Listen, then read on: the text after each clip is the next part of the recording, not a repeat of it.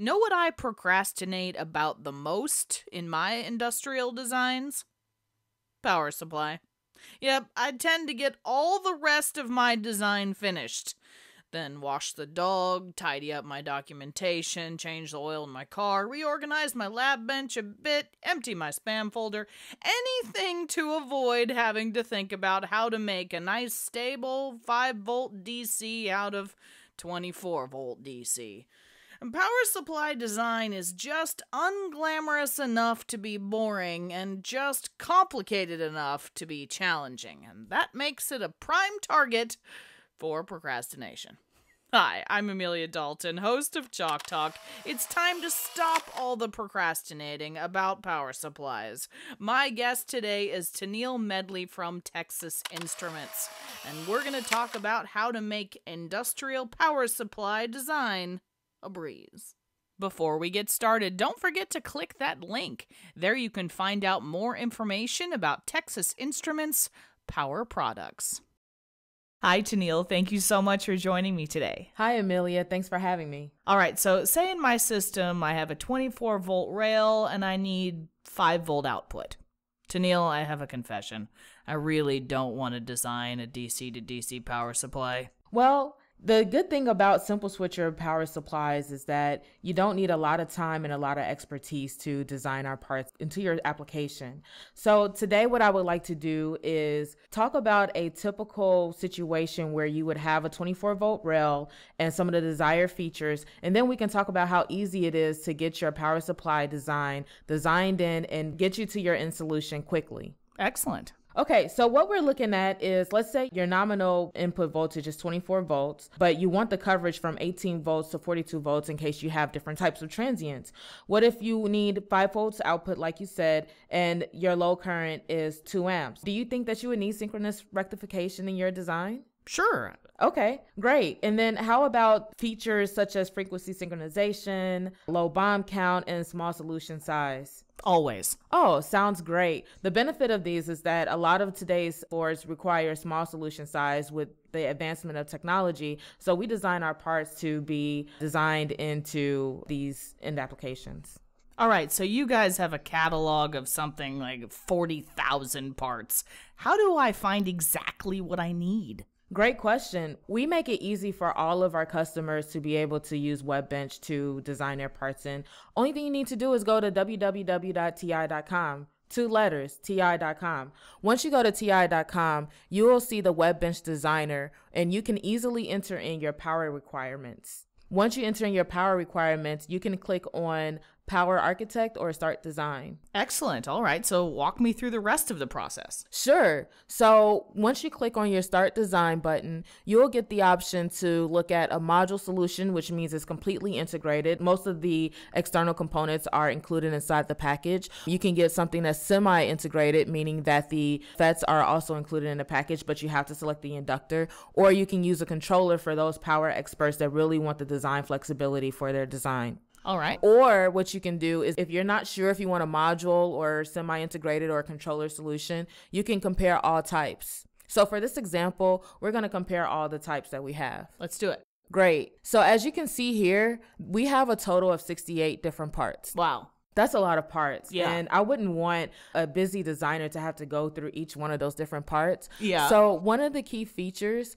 is that you can select your features and it will help filter out your results. Okay. So in the beginning, you said that you wanted synchronization. Yeah. So here is checked. And you can also add more features. So you can click on this feature filter button, and there you have your synchronous rectification.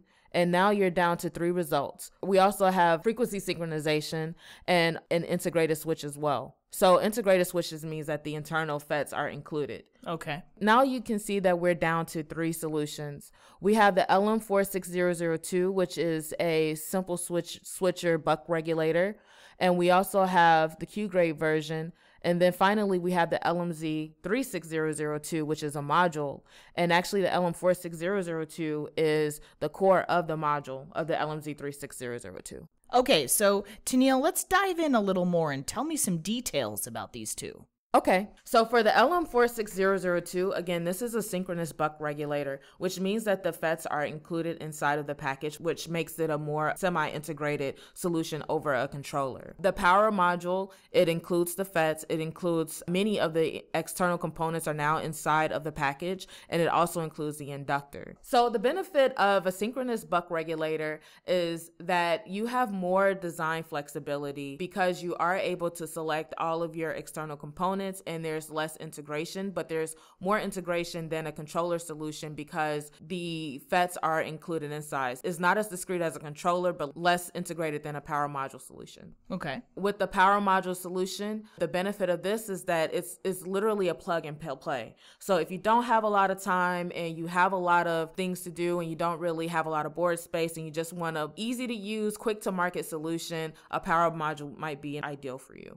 Okay. So there are 4 main steps to designing a power supply. You have to be able to select the inductor, the output voltage, the input and output caps, and you also have to consider the layout guidelines. For the inductor selection, again, the power module, it's already included in the package, so you don't have to worry about selecting that. Setting the output voltage, you need a feedback resistor if you're going to go with the regulator solution. If you're going to go with the module solution, you will only need 1 resistor. The benefit of the output voltage for the buck regulator is that you get a wider output range all the way up to 28 volts for up to 60 volt input solution. And then for the power module, you only get up to 7.5 volts. But again, it is a plug and play solution. Yeah. And then with the input and output caps, because you need more external components, we suggest using WebBench to guide you through the design process. For our power modules, because you only need a minimum of 3 external components, these external components can be selected straight from the data sheet. Okay. And then for the layout guidelines, you are able to optimize your design for a regulator, and for a power module, it's very easy to lay out, and we'll go through that example. So this inductor thing you mentioned, what kind of things do I need to consider here? Good question. So in order to select your inductor, you need to be able to know the inductance value. You need to be able to calculate the winding resistance. You need to know the types of core material that you're going to use inside the inductor. You need to know about the saturation current, and also if you're going to use a shielded versus unshielded inductor.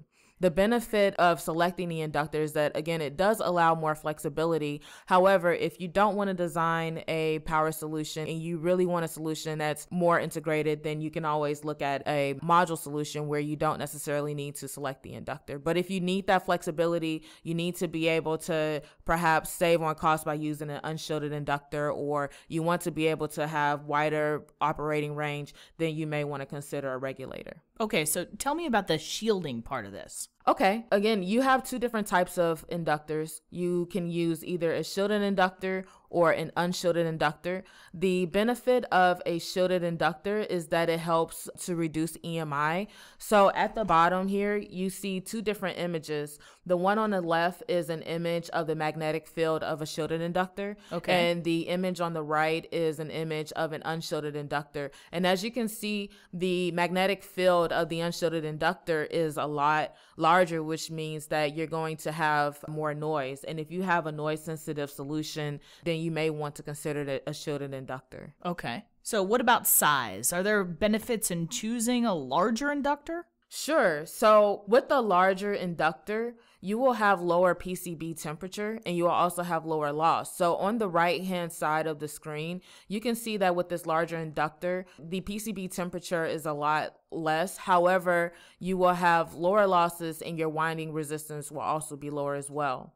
For a small inductor, you will have higher losses, and the board will get a lot hotter during operation. Okay, so for the semi-integrated solution, what do I need to think about when it comes to board layout? So the first thing you want to consider is the size of the inductor that you want to use and the type of inductor, whether you want a shielded versus unshielded inductor. For the sake of a low noise application, we would recommend a shielded inductor. And then also you want to ensure that the input capacitors are close to the ground pin and the VN pin as well. And for the fully integrated solution, board layout really isn't an issue, right? Actually, it's not. So with the LMZ36002, it's designed to be a plug-and-play solution. Only thing you would need, or the minimum requirements of external components that you would need, would be the input and output capacitor and the RSET resistor to set the output voltage. So let's say that you only need up to 42 volts input. Well, you can also look at the LMZ34202, which is a pin-to-pin compatible of the LMZ36002, a 60 volt 2 amp module. Nice. Okay, so Tenille, I see a couple capacitors and a resistor, but how do you pick the values for those? Easily. In the data sheet, what we do is we include the capacitor values in the data sheet, so it's easy for you to be able to select the input and output values that you need without going through Webbench. Excellent. Okay, so what's going on inside this thing? Can we pop the hood? Of course we can. I'm sure you're asking, how are we able to get a small solution size 60 volt power module with comparable performance of the LM46002 without the external components? Yeah. Well, what we did was we included all of those external components inside of the package. So what you're looking at is a 10 by 10 QFN package where the thermal pads are at the bottom, the pins are easily accessible from the outside, and you have all your capacitors and the internal compensation all included inside the module and overmoded. Cool. So what if I want to change some of the defaults, like the frequency or... That's a good question. So one of the key features of our power module as well as our regulator is that it has a default of 500 kilohertz. So let's say that you want 1 megahertz or want something 750 kilohertz or something like that. Well, only thing you would need is a resistor and you would be able to change the frequency settings. Okay. And the same thing with the UVLO settings. You can change that as well by adding to a voltage divider to the PVN pin. Okay. And the same thing for soft start. So you can increase the soft start time by using a soft start capacitor. Okay, so let's back up a little bit and give me some of a comparison between these two solutions. Okay, so what we're looking at here are two EVMs, evaluation modules, for both the LM46002 and the LMZ36002. The device on the left, as you can see, you have the inductor, you have the regulator, and then you have all of the different external components that are packaged within this box. And then on the right-hand side, you have the LMZ36002, in which we saw that the inductor is actually embedded on top of the IC. And then also you have the input-output capacitor and the resistors to set the output. With all of this comparison between the LMZ36002 and the LM46002, you may ask, what are the pros and cons of both? Yeah.